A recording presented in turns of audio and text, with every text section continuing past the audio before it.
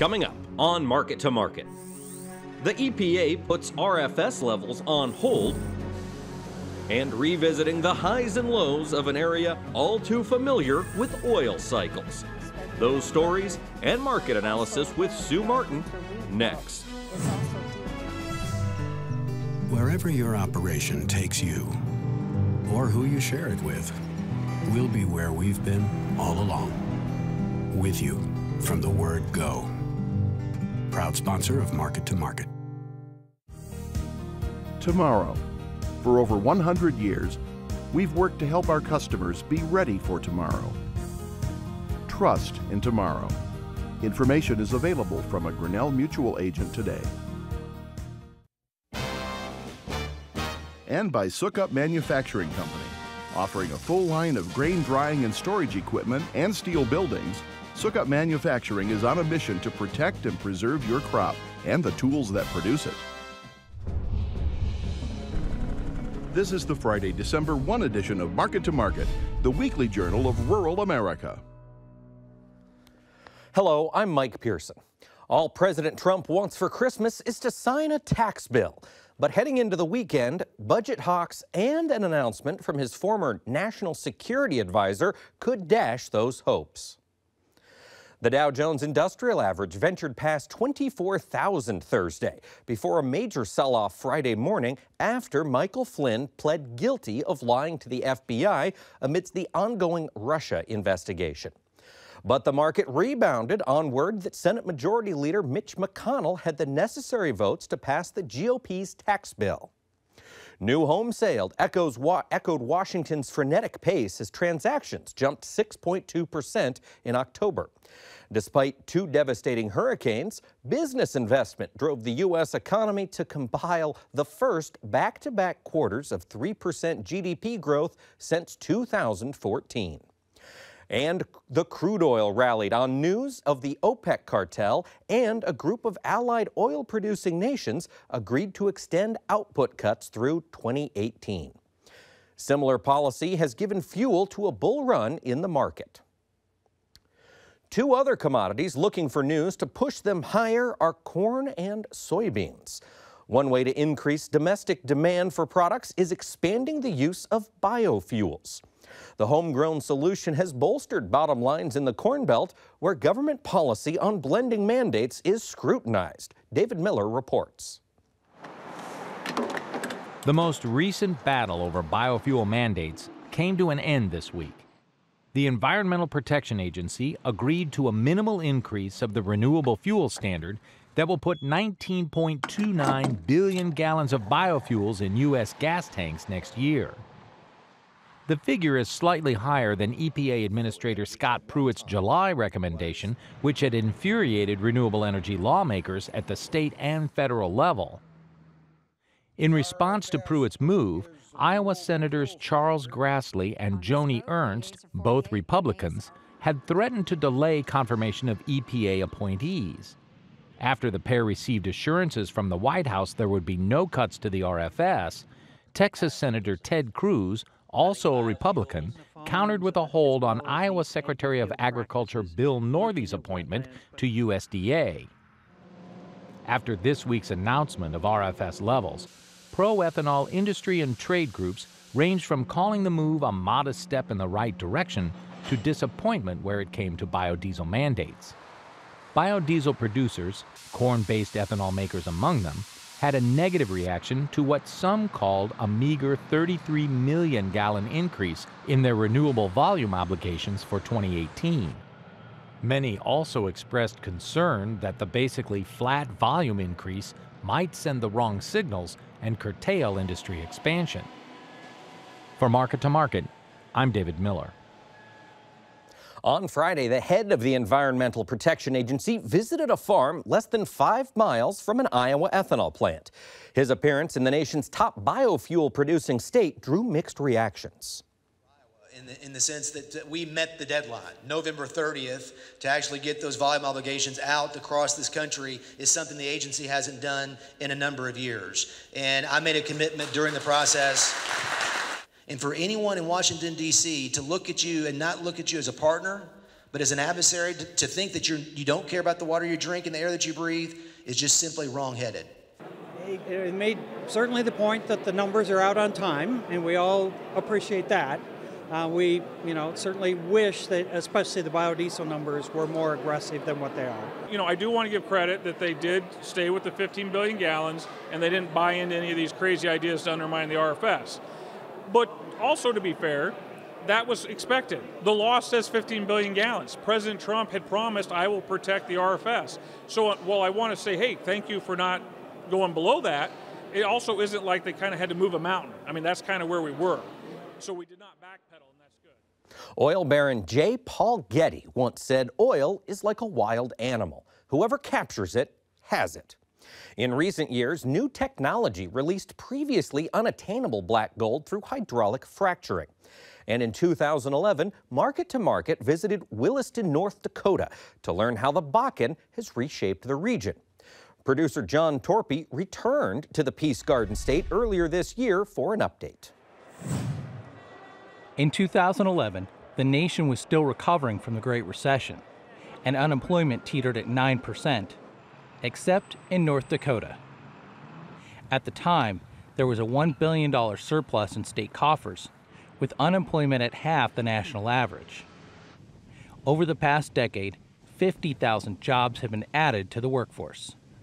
Everything was booming in the Bakken, according to Lynn Helms, director of the North Dakota Department of Mineral Resources. I really think we could get to 1 million barrels a day, and eventually our population could reach 1 million in the state, and everybody gasped.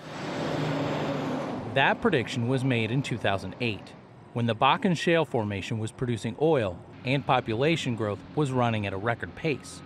Communities struggled to keep up with the rapid expansion. In Williston, North Dakota, the epicenter for shale oil production in the High Plains, the population more than doubled in a 5-year period. Everything that we did in 6 short years, would take 20 or 25 years anywhere else. So we had to spend a lot of money. We had to do a lot of planning in a hurry. New roads, schools, and utilities were built to accommodate the growing, younger population. To help offset costs associated with the new improvements, Williston city leaders began negotiating a bigger take from a new tax revenue deal with state legislators and then Governor Jack Dalrymple. And then we went back and said, okay, let's flip this around. Let's go 60-40. 60% comes back to the west, 40% goes to Bismarck to be split among the rest of the state, because that's, this is where it's being generated at, and this is where the impact is. And we're this close. We were this close to getting that passed. The governor had it in his budget. They start their session in January, and oil tanks. After a meeting of OPEC member nations in early 2014, the price for a barrel of oil began to fall and plummeted for almost 2 years. Uneasy economic relations with non-member nations and oversupply in the United States reduced the price from a high north of $100 to a low hovering around $40 per barrel. Along the Bakken Formation, also known as a play, rig counts of more than 200 in 2012 fell to just 27 in the spring of 2016. Obviously, what happened with OPEC in 2014 and the ramp up in production really brought things to a halt in the shale plays. And then the Iranian nuclear oil deal was the second hit on that and took oil prices extremely low. And if OPEC were to ramp up production again, we'd see prices and rig counts go back down. As the price of oil continued to fall, Williston residents kept a bullish outlook on the future of their town and the oil and gas industry in North Dakota. Drilling technology advancements, like enhanced oil recovery and the construction of the Dakota Access Pipeline, helped shale producers place themselves in a more favorable position for the return of better prices. During the last boom, you'd punch a hole in the ground, and you may find oil, you may not find oil. This go around, you go 2 miles down, 2 miles out, 99.9% of the time you're going to have an oil well. So the oil's there, the technology is there. We've survived 3 years of a downturn, and I think that's really pretty remarkable. And probably people in the Middle East didn't think that the American oil producer could survive a downturn like this for a year, let alone 3. We've proven that we can get that production above 1 million barrels a day. By the fall of 2016, low oil prices were taking their toll. OPEC member nations voted to cut production by almost 2 million barrels a day for 6 months in an effort to push prices higher to a more profitable level of $60 per barrel. The plan worked. Prices, along with production, began to climb in the high plains. In September of 2017, according to the North Dakota Department of Mineral Resources, over 1.1 million barrels of oil were being pumped from the Bakken and Three Forks plays every day. The number of producing wells reached 14,190, a new all-time record for the region. That's the beauty of enhanced oil recovery, is that you use the same well pad and many of the same well bores. You may have to add a few, but you don't increase your footprint. So the impact on the land and on the roads and that sort of thing is very minimal for a big additional boost in oil recovery. All the opportunities rocking the Bakken, again, could be around for some time to come. Representatives of the 14 OPEC nations met in Vienna this week and voted to extend the current production cuts to the end of 2018. And after a decade of the Bakken, we've shown that we can grow small-town North Dakota, billions of dollars of infrastructure being built across the rural part of North Dakota. That is going to allow us to really fine-tune this oil play going forward. For Market to Market, I'm John Torpy. Next, the Market to Market report. A lagging export market and weather fluctuations kept market swings in check. For the week, March wheat improved 4 cents, while the nearby corn contract also gained 4 cents. A reduction in biodiesel mandates from the EPA stifled the soy complex as the January soybean contract added a penny. January meal increased $4.30 per ton. March cotton expanded $1.35 per hundredweight. Over in the dairy parlor, December Class 3 milk futures soured 12 cents. The livestock complex was mixed as the February cattle contract declined $2.60 and nearby feeders weakened $2.97. The February lean hog contract moved higher by $1.33.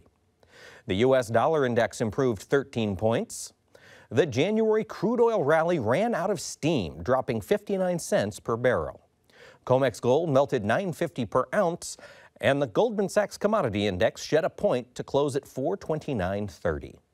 Here now to lend us her insight on these and other trends is one of our regular market analysts, Sue Martin. Sue, welcome back. Thank you, Mike. We are glad to have you. And in case you want to go over things again, you can download or listen to our Market Analysis and Market Plus podcasts anytime online at iptv.org/MTOM.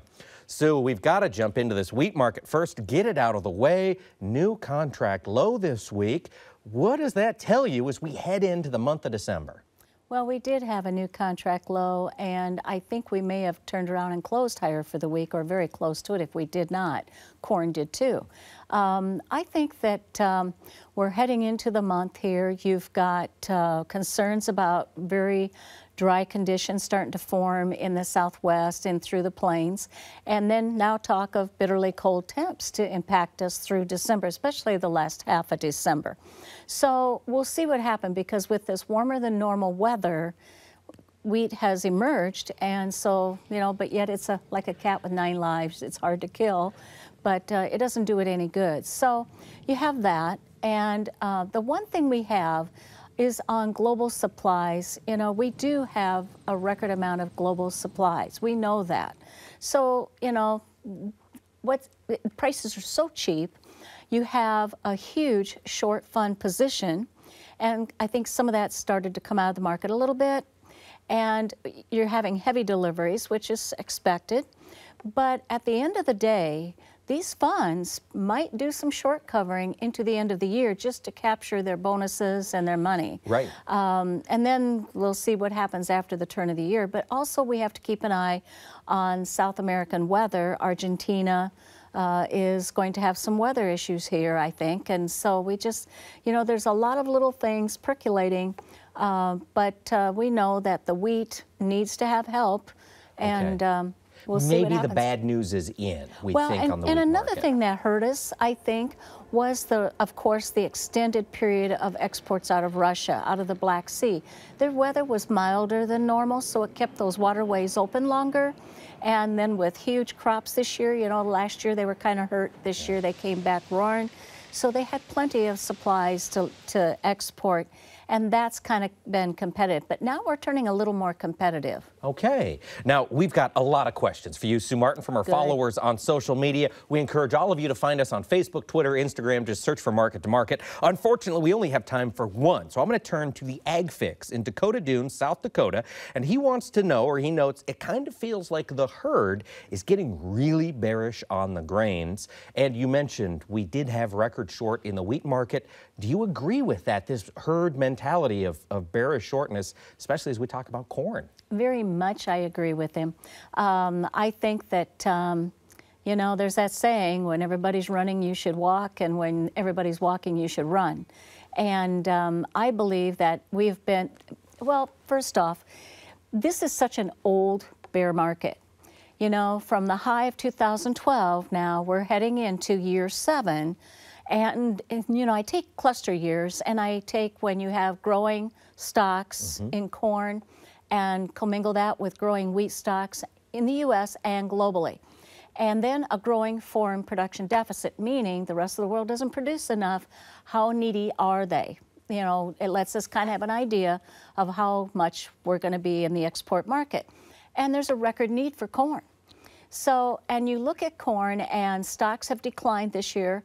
I think we're down, production's down, I want to say around 10%. I think we're down 22 million metric tons, something like that. Okay. So, you know, you are heading in the right direction, but then you got this little nemesis of wheat out there, and I have to say, there is a large amount of feed wheat in the world. So that could kind of haunt us a little bit. But I have to tell you, a year of an 8 usually tends to be a little better. Okay. And usually after a cluster year of a 5 or a 6, you start seeing prices move higher. Last year, we put our low in. And I hate to say this, because I think Twitter will come alive, but the 84-year cycle low was hit on corn last year on August 31st with the September contract at 301. This year, we've played inside the range of last year. We haven't made a higher high, and we haven't taken out the low. And ironically, this year, the September contract, again on August 31st, put our low in thus far for a lead contract. I had thought possibly the DEES would come down and make a lower low here than that September low. Just tag it by ever so little. Yeah. There's a wave 5 count on DEES corn, and that would then have turned us. Wave 5s are extremely rare, though. We do have a wave 3 at 334, and we got to, on a major scale, and we got down to 335 and 3/4 this week. So, and then we turned. Like wheat, we have a huge wheat or a short position in corn, and that's creating some, I think, short covering. Okay. You know, I think it was on Wednesday we had 51,000 contracts of open interest drop. Yeah. That was huge. I think that we're going to see some short covering here. There's seasonals as well, where you buy corn on December 2nd and turn around and hold it till December 14th. And what's interesting is there's a seasonal on cattle sort of similar, but going down, and corn going up. But have you noticed we're into some old-fashioned seasonal tendencies here, where corn on days when it seems to start to percolate and bounce, cattle seem to get sold. Yep. Yep, it makes a lot of sense. So you think as we get into the end of the year, we could see some of those shorts get out of the market and might see a little bit of a rally? I think so, and I also think that we have to look at South America, Argentina. Well, they used to be number 2, and if they aren't far behind that. And I think that when we look at Argentina, it's been a while since they've had a drought.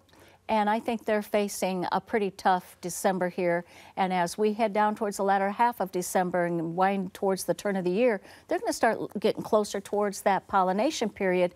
And then you've got southern Brazil, very southern Brazil, also in the same boat. And it sounds like their weather's really going to start to heat up and they're going to become very dry. And as we talk about soybeans, I mean, that's the story. We do have this potential of a drought pocket developing in Brazil. Yes. Sue, can we get a front month contract in soybeans back above $10 here before January 1? I think you'll be close, but if you've noticed, every time we get January's up there, the market catches selling. But if you look at a chart, we're forming a pennant formation, and we're getting really tight in that pennant. And so to me, and even wheat or corn's kind of forming a little bit of a wedge with a little bit of a downward slope. So, but when I look at the beans, here's what you've got to see this year. Again, inside range for beans. And so we didn't take out last year's low, and we haven't taken out last year's high. I think there's promise. The crush is very good in China, almost record high. And their demand is huge. In the meantime, and also, I should have talked more about that on corn. Maybe we can in We certainly will in the Market Plus. You bet. But basically, when I look at the soybean market, we need to see the Jan contract close over $9.97 on the last day of December. Okay. And we need to see March corn close over $3.51 on the last day of December. Doing that, you'll have an inside range year closing higher. All right, well, now let's jump into the livestock market. We saw cattle take it on the chin a little bit this week. Live cattle jumped back. How seasonal is that for the first week after Thanksgiving to see a pullback? Well, it is pretty seasonal. In fact, there's this seasonal, I think 15 out of the last 15 years they talk about.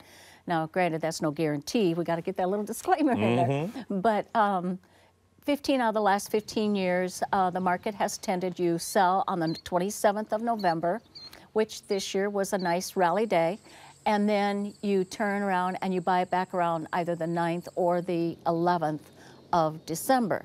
Well, we've had some moves in here. We've had a 50% retracement in the feeders in the January, and that also, and even in the fats, February fats as well. But we were also banging against 18, 20-day moving averages along with that 50% retracement. And then the product started softening, and for what we were hearing, Packers were there was talk that Packers were just unloading meat today, even though they went out and paid $3 higher this week for cattle on late Thursday into today. Now that seems kind of strange to me. It would be easy to be really bearish, really easy. However, I struggle getting too negative. Now I think we'll come in here on Monday and we'll probably make a lower low than we did, because why? You had an outside range November, higher high, lower low than October. And we'll probably come in and try to take the low of November out, which should be not too tough. 115 and change on the live. Yeah, and on the Jan feeders, 148 something. Okay. So, and then there's technicians that'll say, oh, but you got a head and shoulders top here. That's going to push you down to around 146, 144 on the feeders. Maybe. However, I have indicators that I absolutely love on cattle, and they're very consistent on cattle. And those, the interdays, the 180s, were just wound for sound. They were flatlined at 99%. I have 3 indicators I watched. They all have to be together, and they were just overdone. So I knew we had to be careful, but I wouldn't have guessed that we would have as hard of a whoosh as we got. But you have funds heavy long. Are they going to liquidate before the end of the year? They might. Okay. But on the same token, if you look at meat sales are huge. They're record large already into next year. So that means they're going to be buying cattle. But when I looked at my indicators, the 180 went into good correction today. It's not done yet, but I do have cycle timing on Monday, and we're breaking hard into it. That should put a low in. Okay. Well, now let's talk hogs. We've got the hog market up a little bit on the week against the cattle market. As we get to the end of this the end of this year, excuse me, Sue, how much more strength do you think we can find in this hog market? Well, the hog market it looks like we backed up hogs a little bit through the holiday and what have you, and weights are up. We all know that. And we know that we have a lot of product, not only in beef, but in pork and poultry. But I look at the hog market, and I'm wondering if we aren't going to see a chance for this hog. Cash is up around 58. Now, here's the deal. Futures where they are, around 65 or whatever, and cash at 58.85 or whatever, those two have to come together by the time you get into the 14th of December. So is the cash going up or is the futures coming down? Well, if you were to annihilate the cattle market, I suppose you would bring them down. But I'm kind of thinking you're going to see the cash try to hold here and push a little better. All right. Well, Sue Martin, thank you so much. Appreciate your time. Thank you. That wraps up the broadcast portion of Market to Market. However, we will keep the conversation going, including answering more of your questions during Market Plus, which is available in podcast and video form on our website.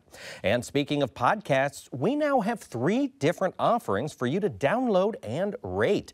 Check out M2M, a peek behind the scenes of this program from the analysts and producers, as well as extended conversations with newsmakers in the world of agriculture. Join us again next week as we examine pricing information gaps plaguing some livestock producers. So until then, thanks for watching. I'm Mike Pearson. Have a great week.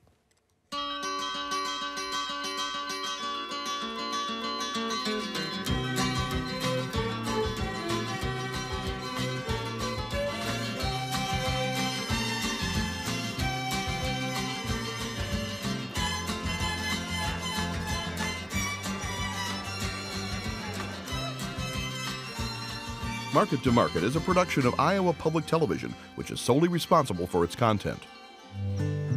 Wherever your operation takes you, or who you share it with, we'll be where we've been all along. With you from the word go. Proud sponsor of Market to Market. Tomorrow. For over 100 years, we've worked to help our customers be ready for tomorrow. Trust in tomorrow. Information is available from a Grinnell Mutual agent today. And by Sukup Manufacturing Company. Offering a full line of grain drying and storage equipment and steel buildings, Sukup Manufacturing is on a mission to protect and preserve your crop and the tools that produce it.